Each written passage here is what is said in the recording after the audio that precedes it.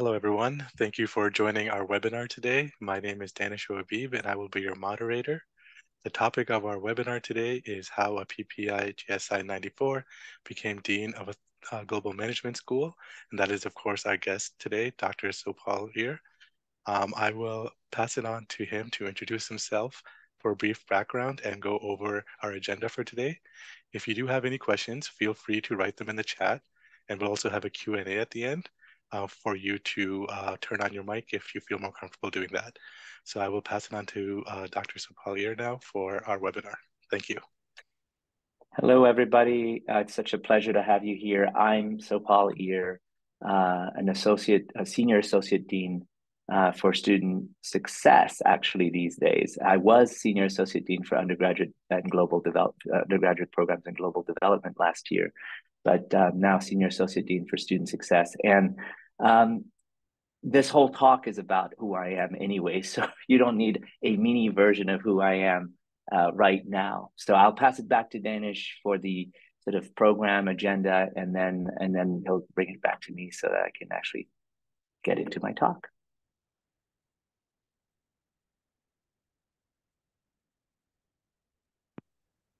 All right, thank you. So the agenda for today is basically Dr. Sopal here will go over his background, his connection with PPIA, his previous experiences at the World Bank and the UNDP, and we'll also talk about the Thunderbird School of Global Management and specifically the Masters of Global Management program, which is something you can possibly explore. So I will pass it on to Dr. Sopal now to go over the specifics. Thank you.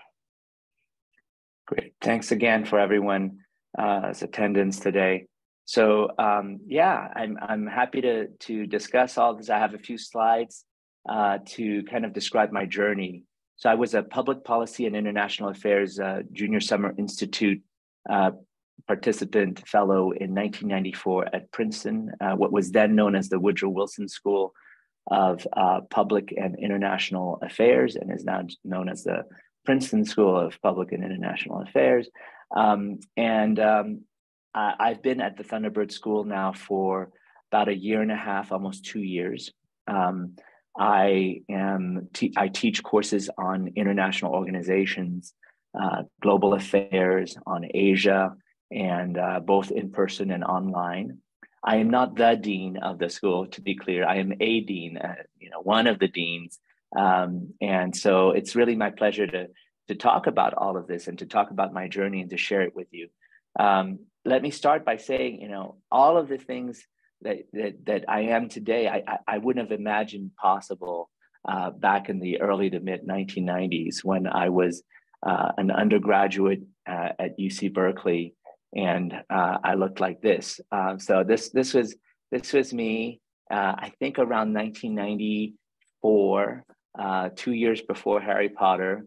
And this story of what I'm about to tell you for the next half hour is really how I got to where I am now. Some of you who know me know the story from a TED talk I gave in 2009 that's on TED.com about my family's escape from the Khmer Rouge, really a 6-minute talk that described sort of the journey and what my mom had to do. And I had 6 minutes then to tell my story. Today, I have a few more minutes to share that with you, to share that journey from being a public policy and international affairs Junior Summer Institute fellow to at Princeton, to becoming one of the deans here at the Thunderbird School of Global Management at Arizona State University. So at the end of that TED Talk, my mother was there in the audience, and she, this is the thing about TED, they always know how to do showmanship, right? So they flew her in, and she was able to get a standing ovation from the audience. Here's mom. My wife, who was 8 months pregnant with our first child at the time, was there to accompany her. And this being TED, they had some big names in the audience. They had Bill Gates that year. He released some mosquitoes into the auditorium to scare people about malaria, a prop that was very effective.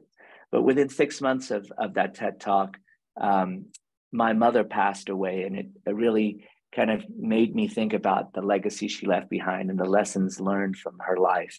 And so this talk is a little bit about that. It's certainly influenced the work that I've done, the reason why I've written books on aid dependence in Cambodia, how foreign assistance undermines democracy, and on China's involvement in Cambodia, and most recently my book on viral sovereignty and the political economy of pandemics, what explains how countries handle outbreaks. But the journey I'll talk about for you today is this PPIA fellow to a dean in 6 acts. First Cambodia, then Vietnam, third France, then America, and then the world, and then becoming a dean. So just to get right into it, just like This American Life, the radio show, Act 1, Cambodia, really, just to describe to you what the country was like before I was born, in the years right before my birth. 1969, here, my parents, mom and dad, in what appears to be a joyful picture, and the country is at relative peace. Our house, mansion, really, in the capital city of Phnom Penh was, was just one of the possessions we had as a bourgeois family living in the capital city. Phnom Penh itself was relatively peaceful, beautiful architecture, movies being screened in the movie theaters by the king, the Prince of Cambodia, the head of state of Cambodia, Prince Sihanouk. He was a aspiring director, so he made this film called The Little Prince here, Le Petit Prince.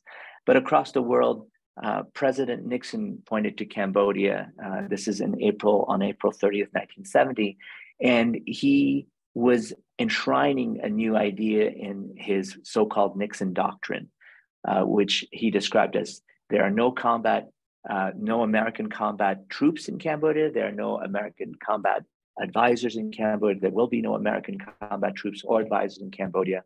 We will aid Cambodia. Cambodia is the Nixon Doctrine in its purest form. This was November 1971.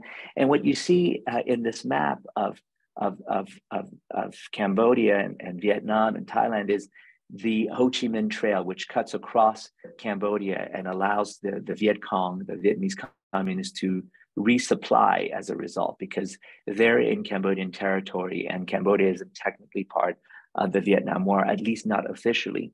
But what did Nixon's doctrine mean in its purest form? It meant that B-52s would be dropping their payload on Cambodia. It meant that while there would not officially be American troops fighting the war in Cambodia, there would be American troops flying airplanes and dropping bombs. And so, this led, of course, to a country that suffered terribly during the Vietnam War. 113,716 sites were bombed by the US Air Force in Cambodia. And the operation was called Operation Menu. So there was breakfast, lunch, tea, dinner, and all of these meals were locations that needed to be bombed daily, places that had been picked for the next target. And of course, with that came eventually the fall of Phnom Penh on April 17th, 1975, to the Khmer Rouge, because of the withdrawal of the United States and the fact, some would argue later, the intensity of the bombing led to the Khmer Rouge basically winning over people and themselves becoming really angry at those who they perceived as being pro-American. So when they arrived in April 1975, the Khmer Rouge took over the country and took over Phnom Penh, and it was not, that day at least, supposed to be a frightening day.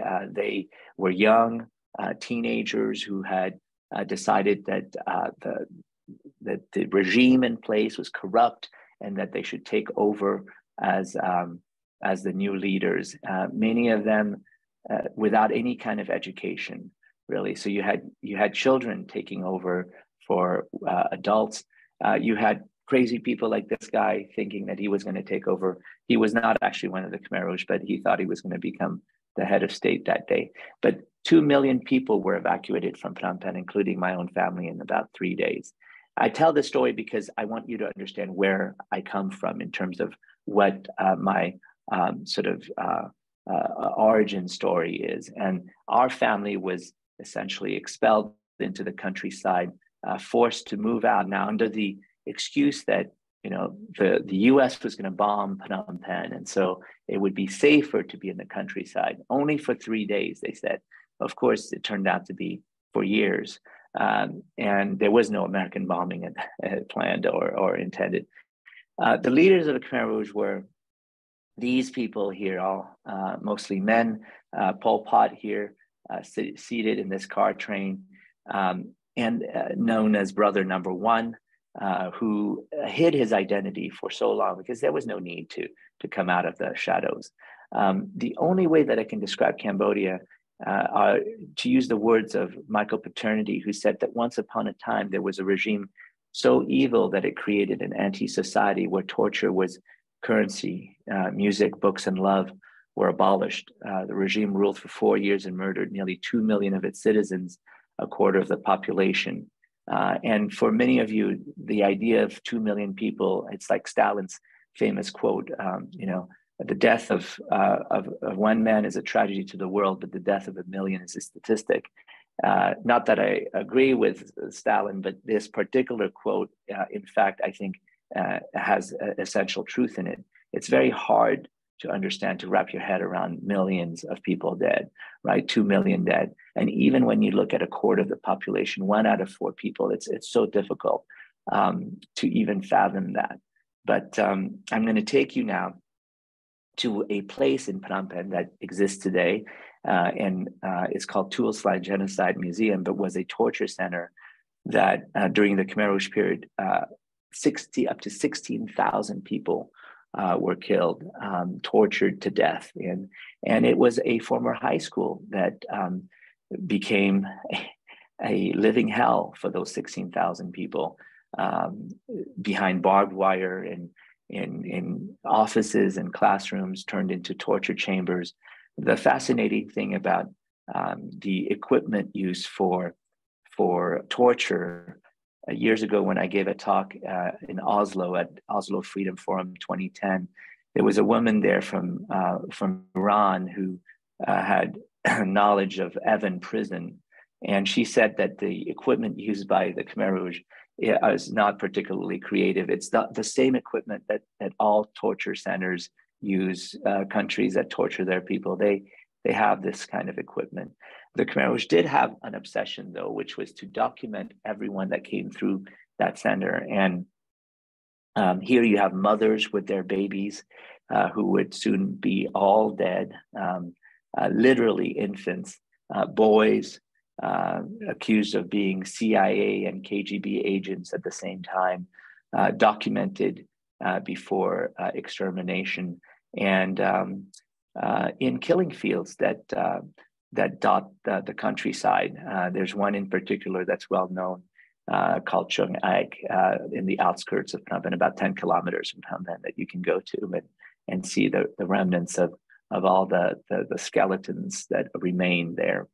But to bring you back to my own story, one day in late 1975, around sunset, my parents got word, or the village chief, commune chief, who was Khmer Rouge, had sent word that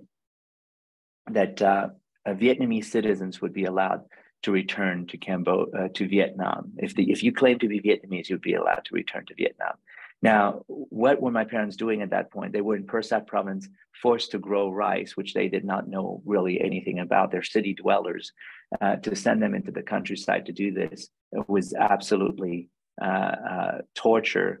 And at a meeting that evening, the Khmer Rouge, announced this news of, our comrades in Vietnam are desirous of their citizens back. And so my parents decided to take the chance. Now, my mother spoke some Vietnamese. My father did not, but that was just like, let's just, take a chance at this opportunity. And it could have been a trap, certainly. It could have been a way to figure out who's Vietnamese, because they were at that point friends, but they would later become enemies, the Khmer Rouge and the Vietnamese. So it would take several months, but finally they announced that it's time to, if you're Vietnamese, you start your journey, start walking and going towards a certain direction. But in that journey, just on the third day of our journey towards Vietnam, my father, who had been sick already with dysentery and malnutrition, passed away. So he would have been a problem because of his lack of Vietnamese language ability, which I think is a very Thunderbird thing, right? To have the foreign language. My mom used to say, if you speak another language, you'll know if they're going to take you to your death, send you to your death, you'll be able to find out and stop them or run away before it's too late. So he passes away, and it's just my mom and 5 kids. And so it takes us now to Act 2 to Vietnam as the next stage of the story. And my mother, bless her heart, was able to use language as her passport to Vietnam. And here, the 4 kids, this is already when we've survived the ordeal. But, at that point, she's got these 5 kids. At this time, these are the 5 kids. And during that journey, what happens is she finds out actually that her Vietnamese is terrible because a real Vietnamese lady who is also going to take the test tells her that she has given all the boys' girls' names and all the girls' boys and all the boys' girls' names. Anyway, she's mixed up all the names because she had renamed all the kids Vietnamese names instead of Cambodian names so that they fit the story better. And so if she had insisted that these were the kids' names, she would have been found out as a fraud. So this lady, this Good Samaritan, helped her and tutored her, and basically was a drill sergeant of Vietnamese language for 3 days with my mother in the jungle and helped her improve her Vietnamese before the exam. And as a result, we were able to get into Vietnam.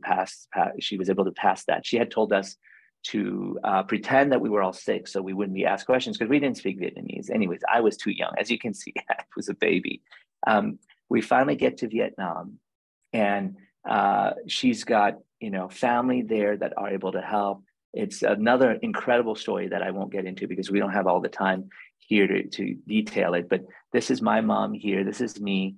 And my mom has a sister living in Vietnam, and her husband basically comes and rescues us after we get to Vietnam, because it's not like, hey, you get to Vietnam, you're free now. Vietnam is a communist country, and they want to send you into a re-education camp.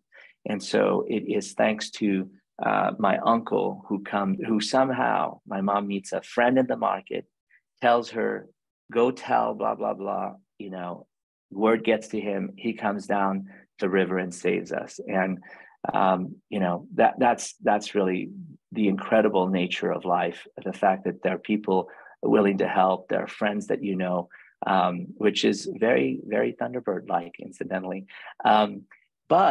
So mom is there. Let's see, my uncle and aunt are there, and that's precocious me. And my mom didn't want us to simply just stay in Vietnam because people were leaving Vietnam by boat as boat people in any case, and braving waters and danger and shark-infested South China Sea, Gulf of Thailand waters to get to freedom. We didn't actually have to do that because my mom was smart enough that the moment we got to Vietnam, she said to the Vietnamese authorities that we're actually not Vietnamese, we're Cambodian. And so they didn't have a real reason to keep us, to force us to stay in Vietnam. And so she was able to then argue that, okay, well, we should be allowed to leave. But of course, you have to pay bribes, you have to do all kinds of things. And in the only country that had diplomatic relations with Vietnam post-war at that point was France. So that was our only option to find a way to get to France. And France required at the time that you have relatives, some kind of blood relatives with the same last name that are willing to sponsor you. And I had a cousin who was studying at a French university, but he had a different last name and he was poor.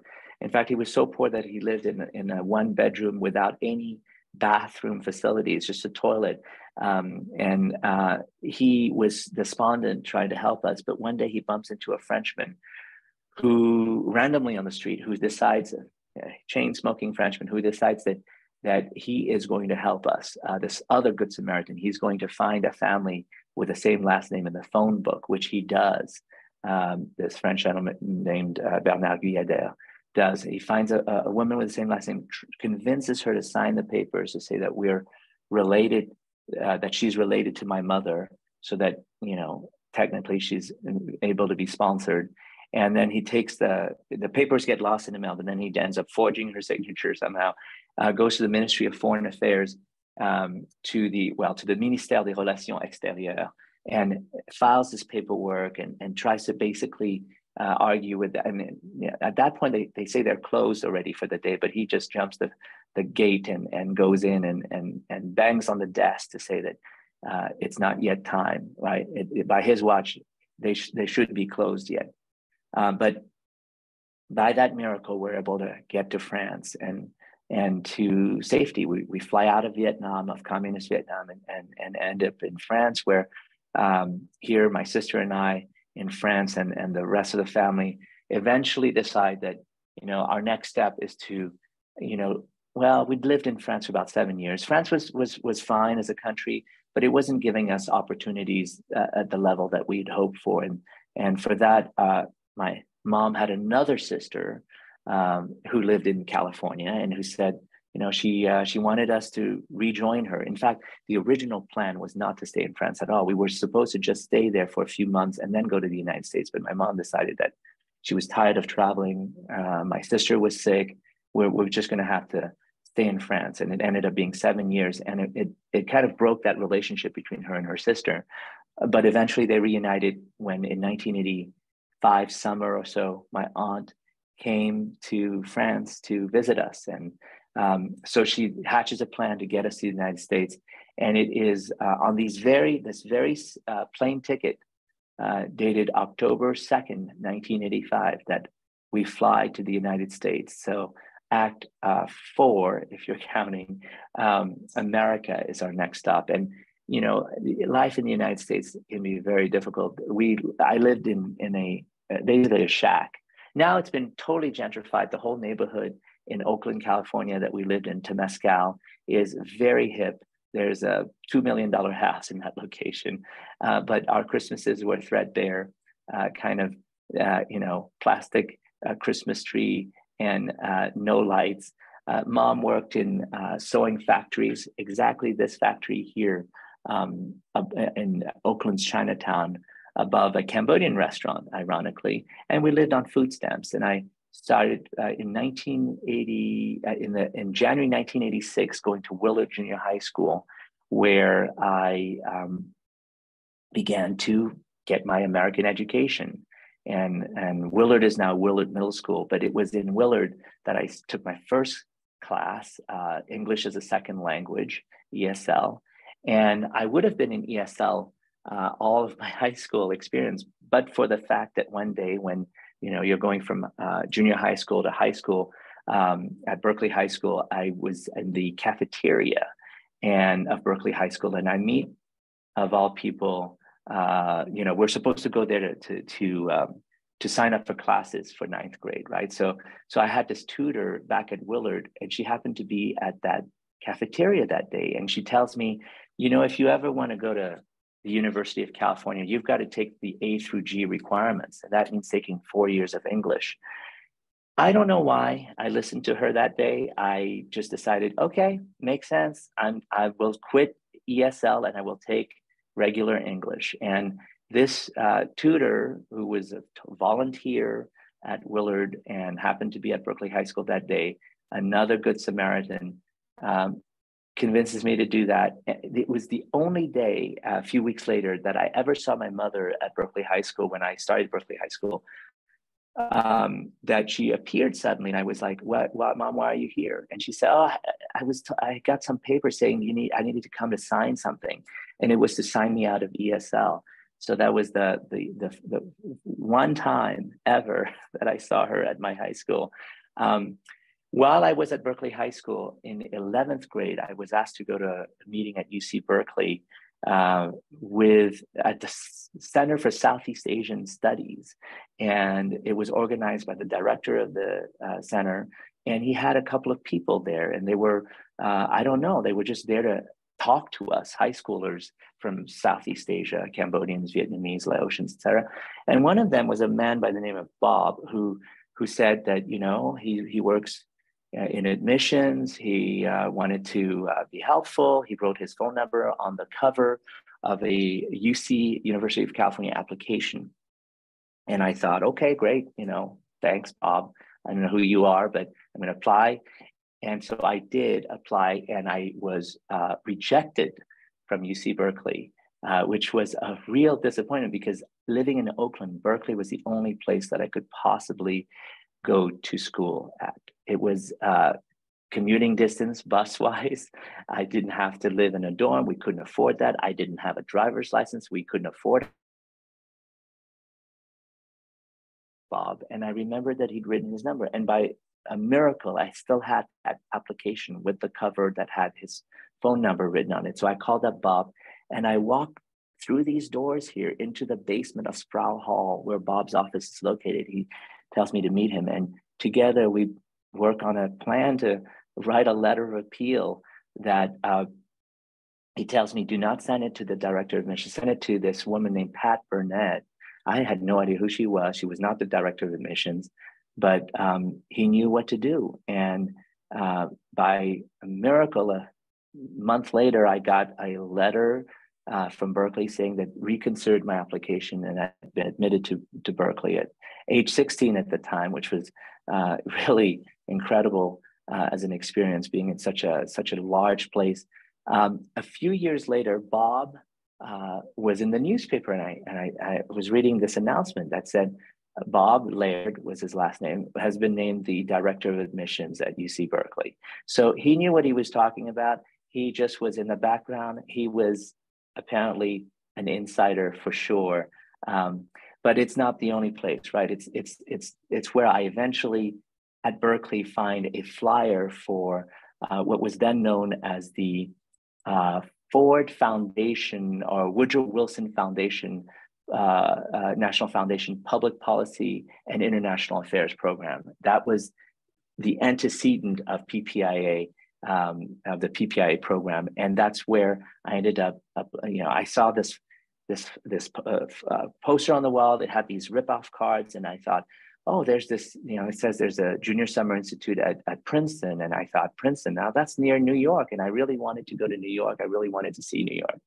And so I ended up sending out for the applications for the Princeton JSI and the Berkeley JSI. And in my mind, I was never going to really actually go to Princeton. I was just going to apply to both of them, to the Berkeley one and the Princeton one, and then I would probably just go to the Berkeley one because it was safe, it was near home, I wouldn't have to venture outside my comfort zone. And the irony is that the Berkeley JSI rejected me, and it was the Princeton one that took me in. And I was for sure not going to do it because I was like, fly across the country, meet strangers. I'm an introvert, okay? I couldn't possibly handle it. But at some point in the process, I get an email from Wardell Robinson Moore, who was the associate dean of admissions at the Woodrow Wilson School at Princeton. And and I thought it was a man, by the way, because I had no idea what Wardell was, gender, pronouns, whatnot. So I just thought, okay. And Wardell says, and I say, I'm really not going to do it. I can't imagine doing this. And Wardell convinces me with her kind words that it's totally possible. I will do it. They'll send people to the airport to pick me up. It'll be fine. And she's absolutely right. She becomes a friend of mine to this day. So yet another a good Samaritan who decides to, for some reason, believe in me, which is how I ended up being a PPIA at Princeton. So we're finally where the story is supposed to begin, half an hour almost into this talk, but I'm more than halfway through. So good Samaritans have appeared throughout my life. I'm really so grateful to them. And even in this webinar, it's full of Good Samaritans. And behind me, in fact, are all the Good Samaritans on whose shoulders I stand. So we can all be good to each other. We can all be Good Samaritans to one another. That's what I'm saying. You know, the tutor who randomly accosts me in the cafeteria of Berkeley High School to tell me to take regular English classes and to get out of ESL, she didn't have to do that. I mean, she just wanted to do that because she cared about me. And to whom much is given, much is expected. So Act 5, the world. During Princeton, I have my classmates and I meet and I decide to have a workshop on how to build your own homepage. I don't know why. I knew how to do a little HTML coding. This is in 1995 or 96 or so. And I just decided, okay, fine, I'm going to volunteer to do this for my classmates, teach them how to do it. And one of the people who remembered my email, there a few students showed up and I showed them how to do a homepage. One of the people who remembered that I did that was looking for somebody to help on something called knowledge management at the World Bank. And she was in the year after me. And as a result of that one thing that I did, she believed that I could be helpful to her and to the team that she worked for at the World Bank in an area called social protection, which I had no idea about. Social protection turns out to be this area that's between, that's in human development, but not health, nutrition, population, and not education. So, for example, pension systems reform, vocational training, fighting child labor, all of those things end up in social protection. And so I ended up working on social protection, an area I'd never heard about, except that I lived on welfare, which is exactly what social protection really is about. So I'd lived on welfare, and 2 years later, I was working for the World Bank on international welfare systems and policies. And I got to do that in the Middle East and North Africa. My first mission ever with the bank was to Algeria, and then it was to West Bank and Gaza. Really an incredible experience. And then finally, I somehow finagled my way to get to do work on Cambodia, the country of my birth, for the World Bank, doing poverty reduction work there and helping with the poverty assessment of 1999. I got to found the Concord. What an incredible experience. And eventually got to work at the United Nations Development Program while I was doing my PhD back at Berkeley at that point, and ended up in the world's newest country at the time, Timor-Leste, East Timor, working on democratic governance. The work that the World Bank and the UNDP try to achieve, in the words of Mark Malloch Brown, who headed UNDP and who worked as vice president at the World Bank, I mean, it's a little lofty here, I'll say, but he says there's no more noble endeavor than the fight for social and global justice and for peace and development. And I mean, nowadays as a scholar, I look at the word development and I have to say, is it always good? Because when you talk to a Cambodian farmer, for example, about what does development mean to you, you might get the answer that development means they build a road and take away my land. So development, the encounter with development isn't always, flowers and you're going to get rich. And if somebody is going to get rich, you might actually end up losing your land. But anyways, becoming a dean, Act 6, after the experience with UNDP, I finished my PhD at Berkeley, ended up becoming a postdoc at the Maxwell School of Syracuse University, and then become an assistant professor of national security affairs at the Naval Postgraduate School for 7 years, then associate professor of diplomacy and world affairs at Occidental College, which is a liberal arts college in LA. And then about a year and a half, almost 2 years ago, ended up at Thunderbird as then associate dean for undergraduate programs and global development, and now as senior associate dean for of student success. But this is our beautiful new headquarters in downtown Phoenix at One Global Place. Thunderbird is the #1 master's in management in the Wall Street Journal Times Higher Education rankings. It just got named the #1 in the world for international trade by the QS World University Rankings. And it's, of course, part of Arizona State University, which is the #1 in the US for innovation in the US News and World Report. So I don't know how I ended up as an associate dean or as a dean, as how I entered administration. All I know is that as a scholar, I was interested in answering questions about, foreign aid. Here, my first book, Aid Dependence in Cambodia, How Foreign Assistance Undermines Democracy. Then my second book, The Hungry Dragon, How China's Resource Quest is Reshaping the World. And then my most recent book, released last year, Viral Sovereignty and the Political Economy of Pandemics, What Explains How Countries Deal with Outbreaks. I mean, I'm a scholar. I try to be a pracademic, as they call it, practitioner and academic. And I continue to serve on boards like the Center for Khmer Studies, I'm now the president of the International Public Management Network. I am on the board of Refugees International, an advocacy organization for refugees, and the board of Partners for Development. And I get the occasional opportunities to close the bell at the NASDAQ, for example, or to serve as chair of the Asian American and Pacific Islander Advisory Board of the Los Angeles District Attorney.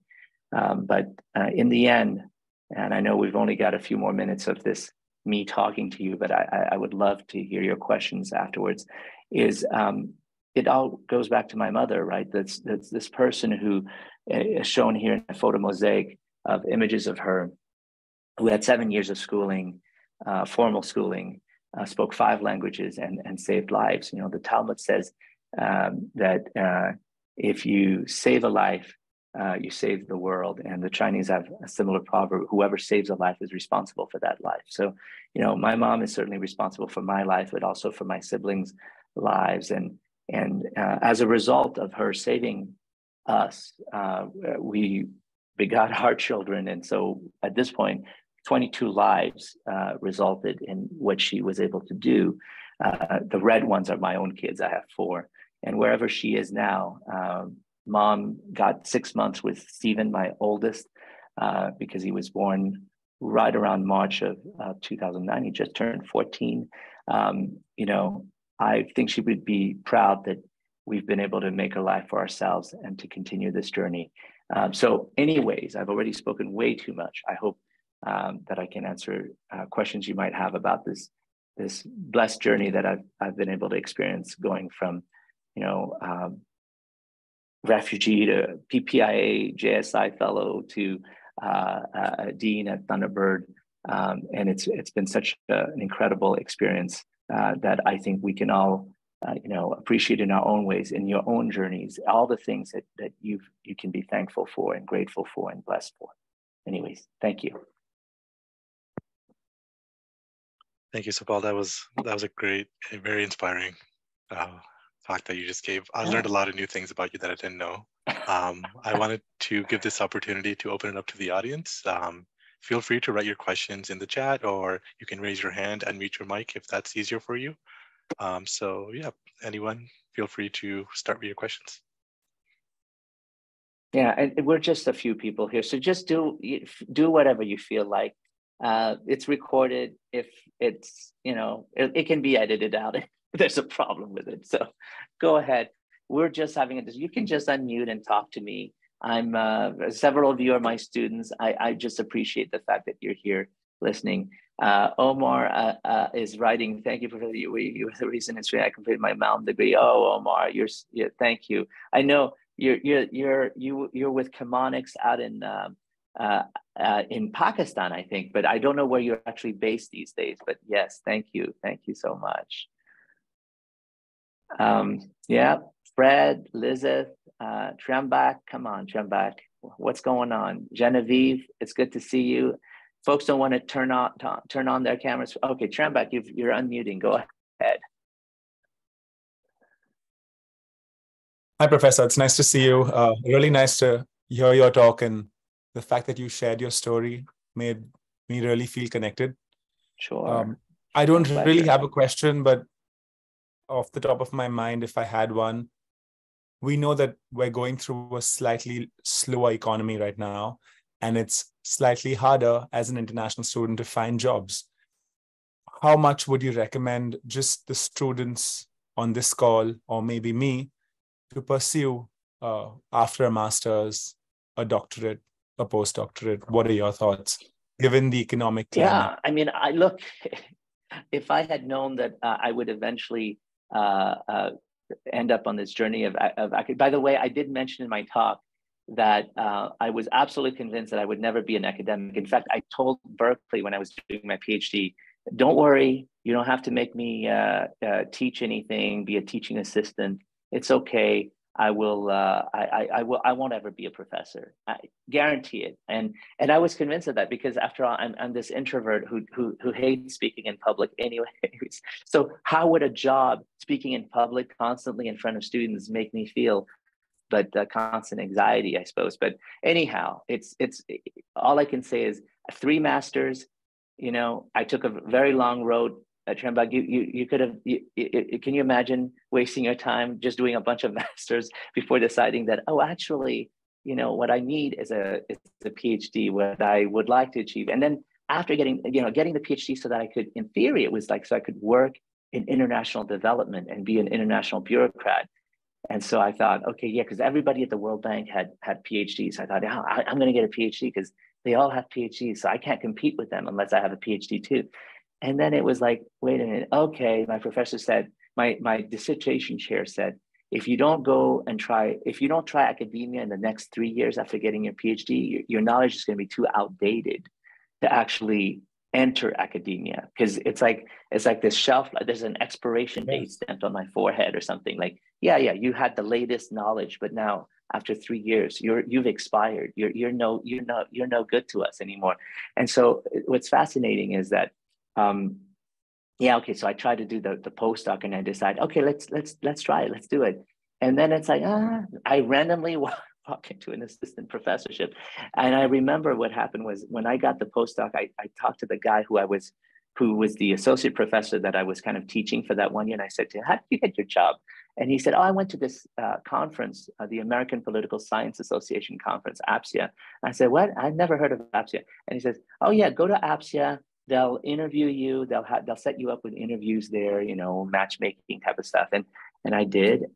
And then that's how I ended up meeting my next opportunity. But to your question, Shambhak, you know, those who have a thirst for wanting to interrogate things, like, I just am never satisfied with like whatever I'm told. It's always like, okay, I have to think a little more deeply about this, or I want to write things, or I want to explore more deeply these ideas. That's the kind of people who maybe think that, okay, I'm just not willing to accept whatever is told to me as a given.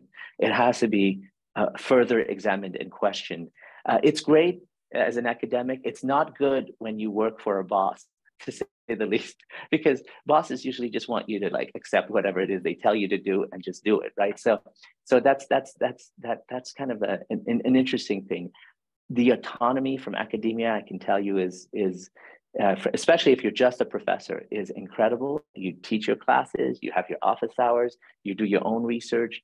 You don't have to do 9 to 5, 40 hours, 60 hours, whatever. You're just kind of doing your thing, because outside of the teaching and office hours, nobody is expecting you to constantly be in your office or to be like just waiting to, you know, for FaceTime or something with the boss. You don't really have a boss. Yeah, you have the department chair or the dean or whatever, but they're not watching you in the same way. So, Trembak, if what I told you just now sounds kind of interesting in terms of, you know, this is the kind of, you know, the pursuit, the thirst of knowledge, and then the never-ending years of tenure process in terms of 6, 7 years of waiting to see if you can get tenured and so on. If that sounds interesting to you, then go for it. Or there are people who also just want to you know, write things and bring knowledge, and they don't necessarily have to be a professor. They could just do it without any kind of title per se. You know, it's all up to you in terms of what purpose do you feel satisfied with in life? Is your purpose to, you know, answer questions, research things, and discover new things? Or is it, you know, or whatever it is that makes you feel satisfied? That's the most important thing. We all And have. just a quick follow-up. Yeah. For example, for when you do a postdoc, you can also be working, researching on the side, as well as taking classes like you would be doing, or you can take some time out to study, to do your PhD and go back into Yeah. the industry, because I'm sure that's Yeah, also an sure, option. sure. Industry is always the kind of the alternative universe, right? You can go academia, you can go industry, but generally speaking, if you're a postdoc, you're no longer really a student anymore. At that point, you've gotten your PhD and you're trying to kind of be an apprentice academic because it's a temporary situation in 1 year. But the reality is the job market for academia has become such that you could be a postdoc for many years, and it's this kind of purgatory of like, what's going to happen next? How many more postdocs do I have to go through, right? I just want to be realistic to you. The whole kind of system is falling apart because there's the people who are tenured, and then there's people who are not tenured, and they are always in this kind of precarious situation, underpaid, without security, job security. It's just not great. I just want to lay that out. That's the sad reality. Okay, Tuka, you But you've had had your a wonderful hand up. journey, so thank you for sharing. Thank you, Trambak. Tuka, go ahead. Yeah, it was really nice to hear more about like your own personal story, and that's something that like we've both talked about. My dad also went through something similar, like escaping the Gulf War, and I don't know how he managed here, but he ended up here. But I think like for me, I was just kind of curious more about like, I know in the past that you said like the UN and the World Bank are like the world's largest bureaucracies, right? But like, yeah, I mean, I was surprised by one of our students. I don't know if you were in that class, but one of the students I had gave a figure of half a $1 trillion had been spent on the UN since its founding. And I was like, what? Are you sure? Did you make up this number? But I think it's accurate. It's just, you have to just add, if you just add things up, it may be net present value or something, but it's a large bureaucracy, to say the least. Yeah. Yeah, I mean, I was just kind of wondering, like, I'm kind of in this limbo now, or like I'm graduating in May, and I have a whole bunch of experience working with refugees, but I'm not really interested in working in the UN and the World Bank anymore. Like, it just kind of seems fine. like, yeah, That's I just fine. don't know where I should go next. If like you have any insight on that, like with your Sure. experience. Yeah. No, not that I can tell you where to go next, but I what is it that fulfills you basically? What do you believe is your life's purpose, your mission? Like, what gives you the most satisfaction? Right? I mean, the way we've kind of treated work these days, or even education, is a kind of like, okay, well, what will make you the most money? And it's like, but wait a minute, if people only do things that make the most money, then you'll end up with too many financiers and just lawyers, and that's not necessarily what we need more of. So what is it that you, because I know you're very artistic, Tuka, you might want to think about how art and the kind of the how that satisfies you in terms of a purpose having to do with helping marginalized communities, helping refugees, helping people who've been disenfranchised. I know that it's kind of like this, how does art pay the bills basically, but there are some people who are able to make a living from it, and there are people who obviously do art because that's what they actually are passionate about, and then have to do something else in the daytime to kind of keep the lights on. But you're graduating, and congratulations on that. What are you looking at? What kinds of jobs are you applying for? So I have just kind of been applying for everything, to be honest. Like, I'm doing mostly development work, like localized development. I've applied for like a few firms here that do like infrastructure development for the reservations. But that's what I'm mostly interested in, is like how economic development impacts things. And like my own personal research in undergraduate was like kind of about that, and like the spillover from refugees and how that affects like the economic impact of these neighboring countries, because it's like, it's really fascinating. So are you familiar with IRAP, the International Refugee Assistance Project? I think originally it was the Iraq Refugee Assistance Project, IRAP. Okay. They're one of the major organizations that does work in I mean, it's not local here, but you know, you could look at the overall refugee sort of work community as a possible area of interest. Just oh, Omar is writing some more. Okay.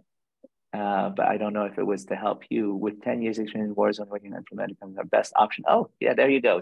There you go. Yeah. Oh, and Jeremy, the folks are just chiming in with all kinds of advice for you. I don't have to do all the thinking here. This is great. This is great. I'll save the chat somehow. I'm sure Dinesh, you can help do Danish. You can help do that. By the way, Danish is our newest addition. We're trying to get him from Canada here. It's been a challenge with Customs and Border Patrol, to say the least. But we are getting him to Phoenix, and you are going to watch weekly Phoenix Suns games, my friend. So this will be your reward once you're here. So yeah, I think that you know, the challenge that you're facing is that it's the same thing that I faced, because I was like out of undergrad, straight into grad school, like very little actual real world work experience. And we occupy kind of space where it's like, okay, your normal employer is going to look at you and say, is this person really, you know, work ready, or, you know, how would they operate inside a business environment or an office setting or whatnot? And it's a matter of like getting that first shot, really, you being, you know, being given a chance. But you know, in terms of community economic development impact, there's of course always, you know, all the possibilities in local government here. I'm here at ASU West today. Mayor Kate Gallego was just speaking, and Governor Katie Hobbs was just speaking. So, you know, you're next to the power seat of government here. There's got to be ways in the Thunderbird network for you to actually be able to impress upon you know, the folks who have the jobs that you've got something to contribute. Your voice matters. I mean, I hate to use a Rumi quote here from one of his poems, but, you know, it's like, you're not a drop in the ocean. You are the ocean in a drop. Yeah. Just remember that. Yeah. Well, thank you. And thanks for everybody that like was giving all that feedback. I really appreciate that. Team effort. All right. Anybody else? Genevieve, Fred, Jeremy. We did have someone ask about the yes. DPP program. Just oh, your the thoughts DPP, about it. Omar. Yes. I shouldn't betray confidences, Omar. I mean, but I know you're very interested in that. And yes, I mean, I think the DPP is a ideal program for individuals who don't want to become a professor. Like you know, if your idea is I want to be a classic old school professor, I'll just tell you right now, DPP is not designed for that. It's much more of a practical thing where you're trying to, essentially, you could be a professor of practice, but it's for people who have many years of experience, who want to turn their experience into something that they can, you know, delve more deeply into in terms of a case study, or in terms of, you know, writing research on that. But it's not your classic, you know, I'm going to be a scholar who is only interested in theory. That will not be what the DPP is about. But in terms of opening a new avenue for those who aren't your traditional, because, you know, basically, let's be honest, okay, your PhD that goes into academia probably went from undergrad straight into the PhD, no work experience, then became, you know, a master at writing esoteric papers that nobody can read or understand, and then, you know, becomes like just really good at that stuff, but that's not necessarily the thing, certainly not what Thunderbird does in terms of, or wants to be, full of. We want to have those people who know the theory, but also can link the theory to the real world and explain things in a way that makes sense. So when certainly, from when I taught 575 global affairs, the interest there was how to bring questions about Ukraine into the theories of international relations and global affairs that we know of, liberalism, realism, etc., and how can they help explain things, but not to be wrapped around theories for the sake of theories themselves. But yeah, I think it's definitely an option for folks who have many years of experience and who want to make a shift in their career, whether it's for their own satisfaction that they want to explore further, because learning is never there's never an end to it. You're always learning, and if you do it inside a more formal setting or less formal setting, it's what we're all supposed to do. But go ahead, Omar, please ask. Yeah, thank you, doctor. Like, that was great. The thing is, like, I was thinking of it when I started working like in war zones and like doing being in management and senior positions.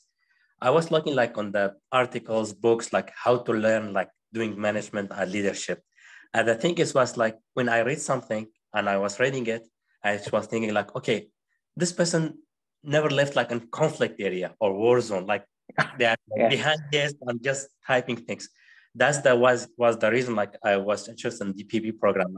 Okay, my experience, I don't want to be like you said, like classic professor out there, but like my experience now, I work like in Iraq, South Iraq, Syria, Turkey, Ukraine.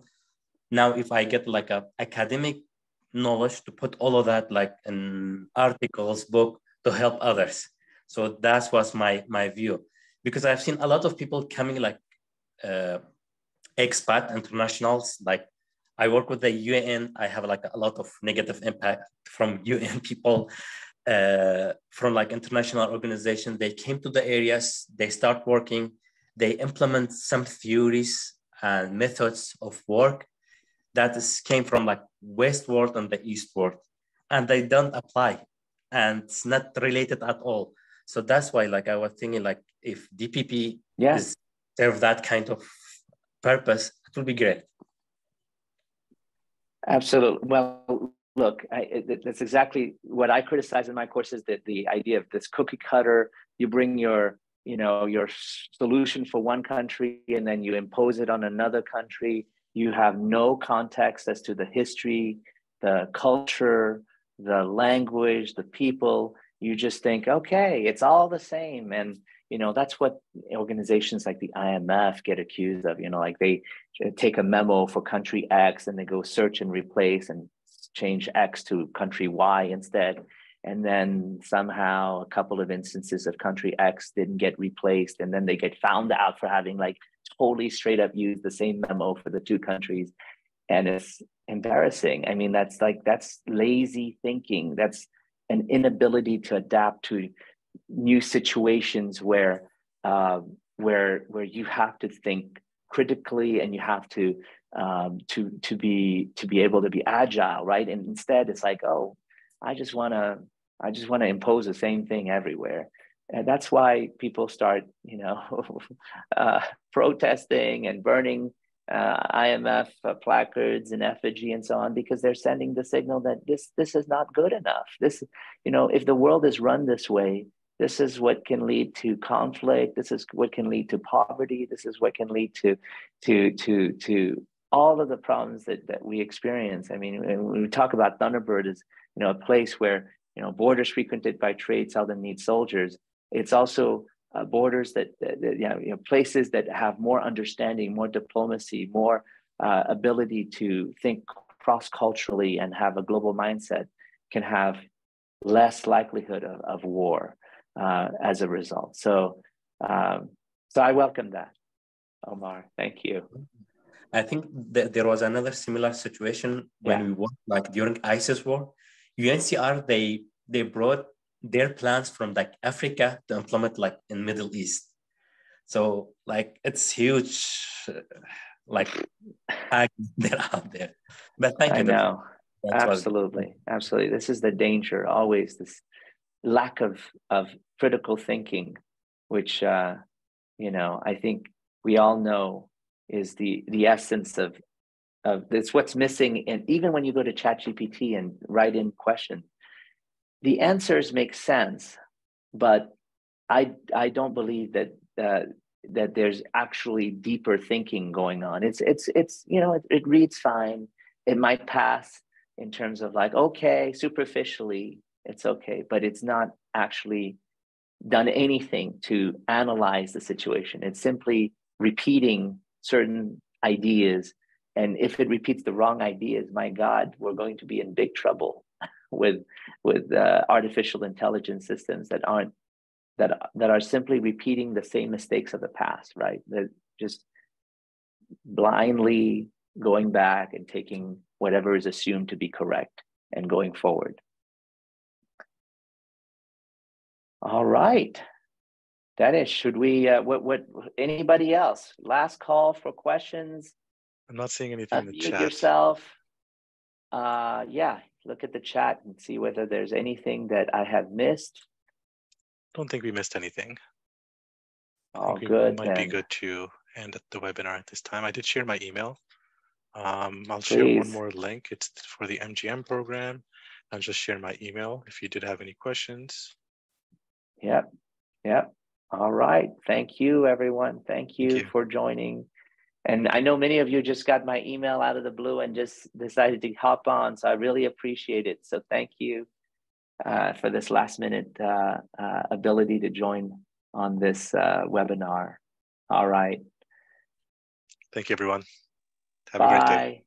Bye. All right. Bye-bye. Thank you.